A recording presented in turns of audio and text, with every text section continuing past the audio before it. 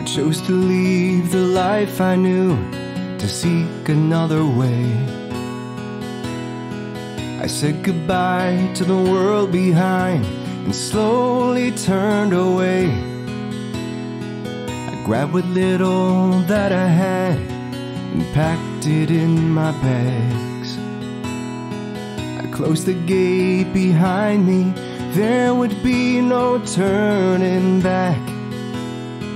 And like many in the past, I was forced to move away. If the rains had come last year, perhaps I could have stayed. This place had seen better days, but I can't remember when. And this land may never yield, there were too many broken men. So I'll leave the land I know, I really tried my best. Nature threw its worst at me, I was doomed to fail the test. Like many in the past, I was forced to move away. That's the last of the broad beans harvested for getting us ready for the winter crops. Finding a few potatoes. Bargain.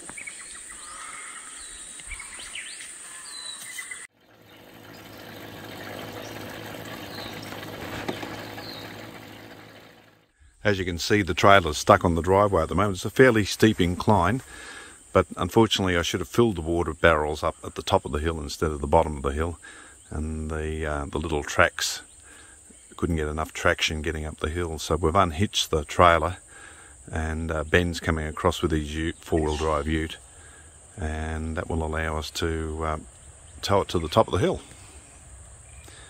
Big mistake by me. Being able to tow the trailer up with the ute and hook it back up to the tracks, so we're right to go again, thank heavens.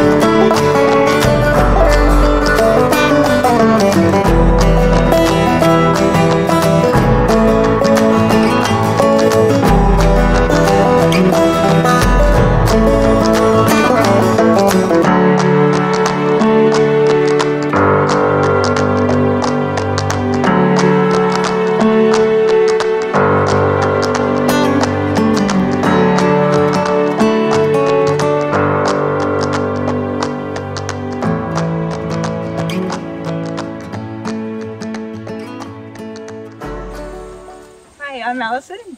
I'm Alan's daughter. We're just working on our shed today. We've got to paint the boards before we put the guttering on. We've gone for a pretty neutral colour just so we can blend in with the eucalypts. And yeah, we're doing a bit more work.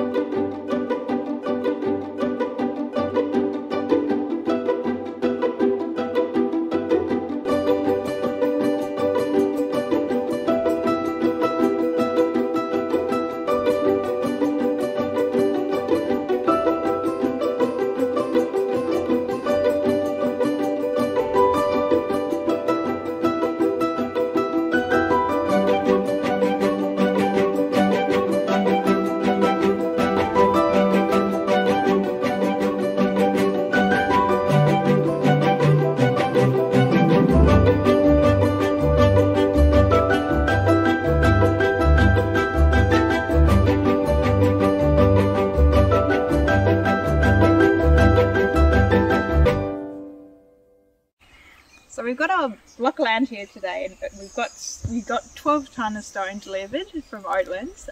We're really keen on the colour of this stone, a nice like warm cream Mediterranean look, and we're creating our stone wall. My partner Ben's been doing a lot of the work. So basically we're going for a dry stone look on the front, and we've done like a lime mortar on the back. We haven't used cement, we're just seeing how it goes so that we can work with it. And basically we've been trying to use a lot of these scotch combs, things like that, and we've also got some of these feathers. We've just bought them, we're just having a go with them, but they're a little bit tricky with the sandstone because it's got like a very defined grain through it, so we're still learning, but we're getting there.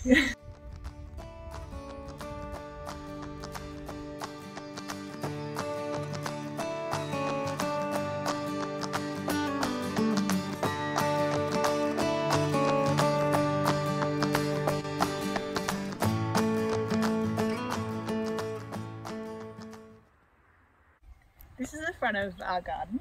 This is the first part we established through very frugal and thrifty measures by propagation, gifts, swapping, things like that, but we mainly have succulents. We did try a few natives, like we've got the native flowering gums and things, but as you can see the native flowering gum there hasn't grown a huge amount. But we've had a lot of success with lots of ground cover sedums, crassulas and the carpobrodus, which is the native pig face. Behind me though, we actually managed to trim up these native cherries.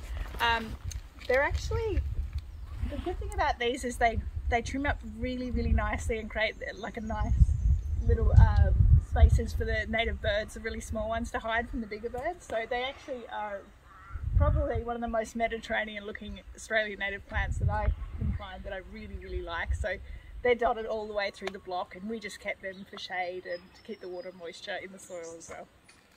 This is another example of one of the casuarinas we've turned into a topiary. Basically we just keep trimming it, and I've not actually seen an example of one trimmed up like this, but we're going to keep working on it. The birds like it, and why not try a little bit of formality with the natives as well. It works really well. We really love this one. We created this seating area. Basically we started with the wall and we made it curve all the way around.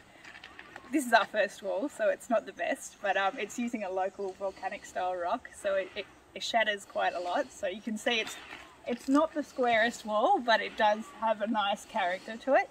And we also had one of our neighbours, they saw us sitting here on just like a little log or something, and they said, you know, you can have these free chairs. So yeah, it's really nice. It's a nice community here, and yeah, great place to sit and have a coffee.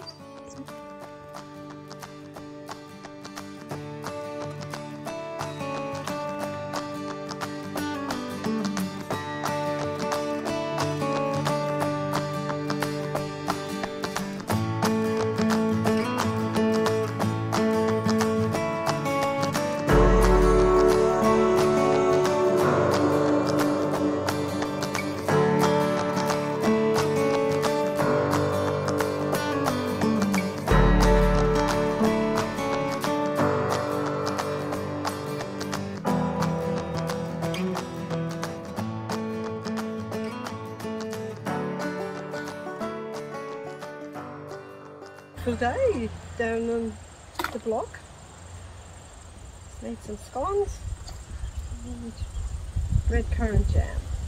Yum, yum. Hello. Bye.